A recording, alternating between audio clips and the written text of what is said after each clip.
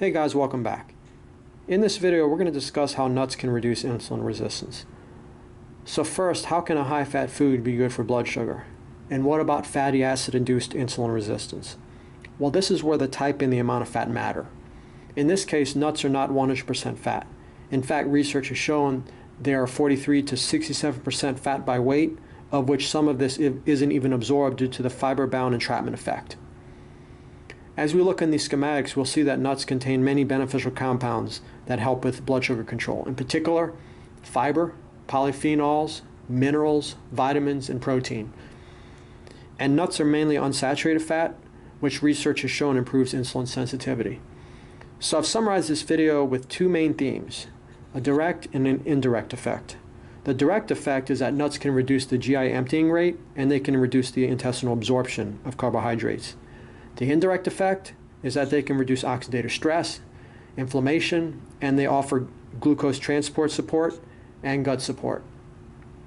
Now, as we can see here, nuts are a rich source of polyphenols, and polyphenols can act as natural carb blockers. They can inhibit some of the carbohydrate enzymes like glucosidase and amylase. And what this does is it reduces the amount of carbohydrates that are readily available for absorption, thereby reducing the blood sugar response.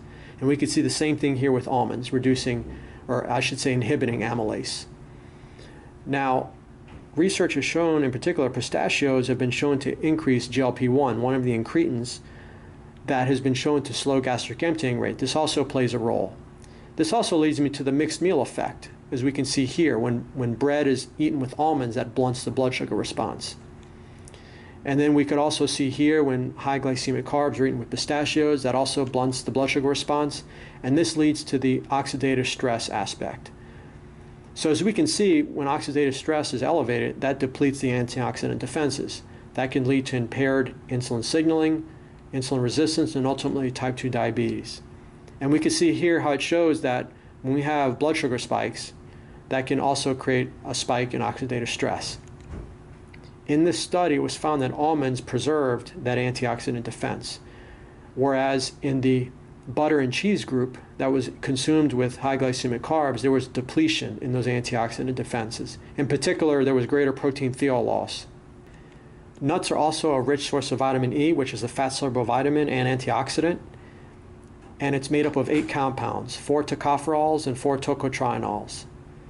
In particular, after eating walnuts and pecans, it was shown that levels of gamma tocopherol were elevated. This is a sign of an increased total antioxidant capacity in the circulation. And this is also a great marker for combating oxidative stress. Now, here's the blood flow angle. Nuts are rich in l-arginine.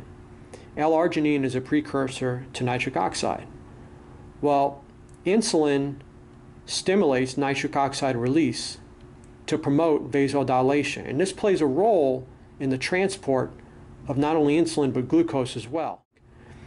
So nuts play a role by supporting this entire signaling cascade because they're rich in l-arginine, which supports the nitric oxide aspect of glucose control. We could also see here, again, coming back to vitamin E, it's also an antagonist, or it lowers the nitric oxide antagonist, asymmetric dimethylarginine. And as we could see, when the levels of this nitric oxide antagonist are elevated, so is oxidative stress. Nuts are also a class B, which is a rich source of CoQ10. And they're also a fairly decent source of resveratrol, in particular peanuts and pistachios. Nuts also play a role by modulating the gut microbiome. They can actually increase beneficial gut metabolites such as butyrate and urolithin. And they do this through their prebiotic fiber as well as their polyphenol content, such as elagitannins and ellagic acid. Urolithins, which are metabolites from the breakdown of elagitannins as well as ellagic acid, have been shown to reduce oxidative stress. The gut microbiome is complex, and it's also implicated in insulin resistance and blood sugar control. And it's been shown that nuts can have a prebiotic effect, and they can facilitate glucose management and balance. So in summary, I'd like to close that nuts can help to blunt the blood sugar response. They can also reduce oxidative stress and inflammation, and they can improve gut health. So with that, I'd like to thank you guys for watching. Please be sure to give this video a thumbs up so that others can see it and benefit from this information. Thank you for watching. Tune in next time.